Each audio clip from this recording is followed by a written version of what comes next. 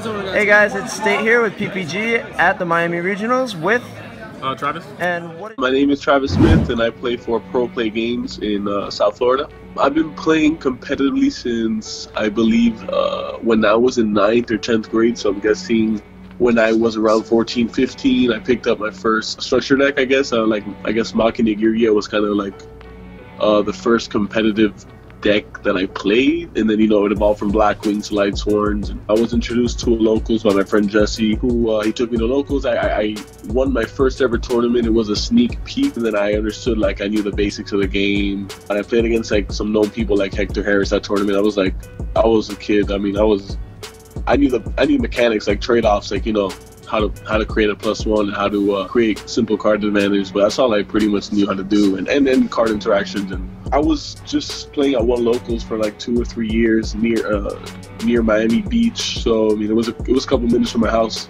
so I would literally just take a bus and go there. So I was comfortable. I didn't really care about like all this YCS stuff and all these pros and stuff. I was just like, I enjoy the game. I understood on a level that I feel like other people couldn't. I would say to myself, like, this game is so basic. Yu-Gi-Oh has a bunch of one-liners and like nothing really too difficult. I understood, like, I'm like, why do people play that? The card's horrible. Or like, why do people do this and this and this? And then I started telling myself, hey, let me put this theory into play. And so I went to like some couple case tournaments when I became 17, and I would like win those or go undefeated or split top 8. I was just on fire. Like when windups came out, I was on fire, and like I couldn't really be beaten. Like I felt like I had the perfect build, and then I won my first YCS. I won YCS Miami 2013. I topped ARG Orlando. I believe it's 2015 or 14. I topped YCS Atlanta.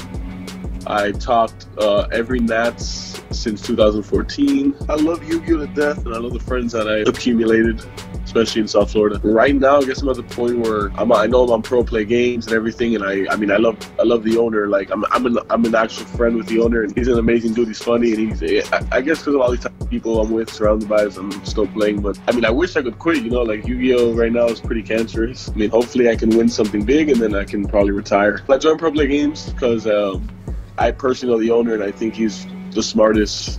To me, he's a genius. There's just no competition out there. Like, it's just, why would you be sponsored by any other card store owners or whatever organization? I love Pro Play Games.